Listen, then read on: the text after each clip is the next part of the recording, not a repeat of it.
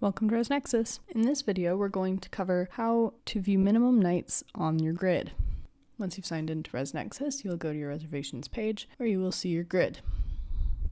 To see minimum nights for a specific room, you can hover over that room and you'll see displayed the number of minimum nights. If you have the same minimum night configured for all rooms at your property, a bar will appear up at the top that tells you the minimum nights for that date. That will only display if you have the same minimum night configured for all units. And that's how you view your minimum nights on the grid in ResNexus.